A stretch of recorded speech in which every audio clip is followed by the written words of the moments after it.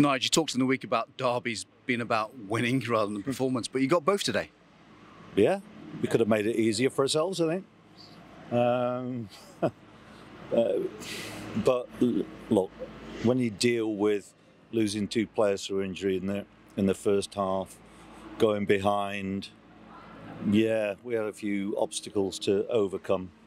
But I thought we played with a lot of drive, spirit, quality, and managed the game generally very, very well. I thought we created some great chances too.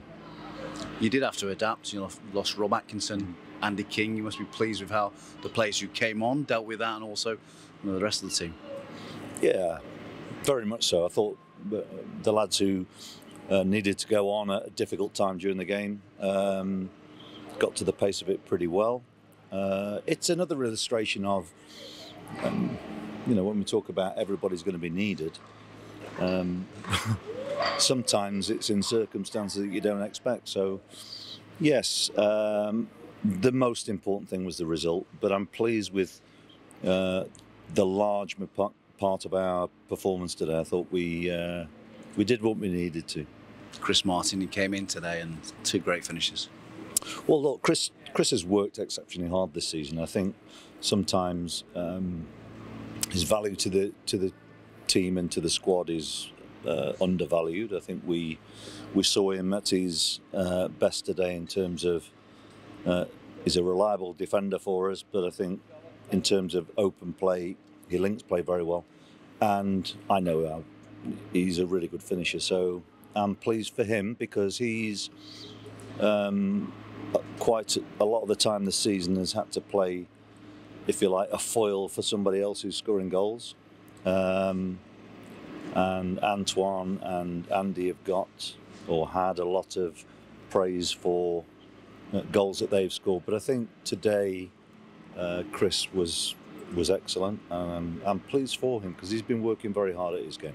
And Andy, another goal in a Severnside derby after his double earlier in the season. He's a great finisher. Yeah, it is. And the goals that we scored were quality goals, and we had other opportunities too.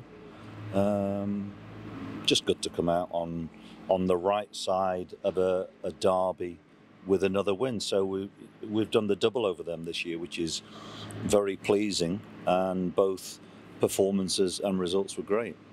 For the young players like Alex Scott, Han Noah, who perhaps haven't experienced an atmosphere like this, you must be pleased with their maturity in terms of how they handle the occasion. Very much so. Incidentally, I thought both of those 2 players were really at it today. I mean, Han Noah made a mistake for their goal, the opening goal, but what I thought was especially mature of him was to be able to deal with that and put it to one side and continue to perform well. So don't underestimate how difficult that can be for any player, never mind a young player. So no, both of those players come out of the game with a lot of credit, as they all do today. Any news on Rob and Andy at all? No, we'll have to assess them over the next couple of days, and it means we are a relatively small squad. So players who have not played today are closer to the team. So yeah, it's always disappointing to lose players through injury, but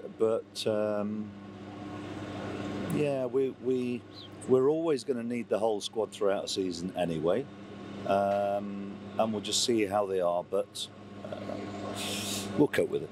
And a word on the crowd, more than 21,000. Great voice today, wasn't it?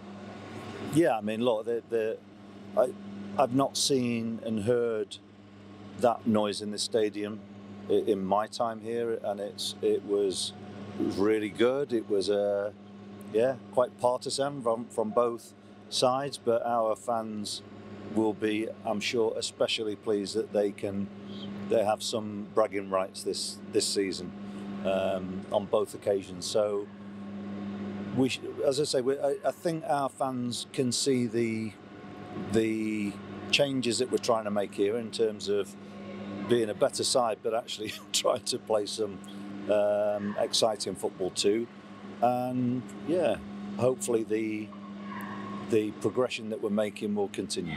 Congratulations. Yeah, cheers, thanks.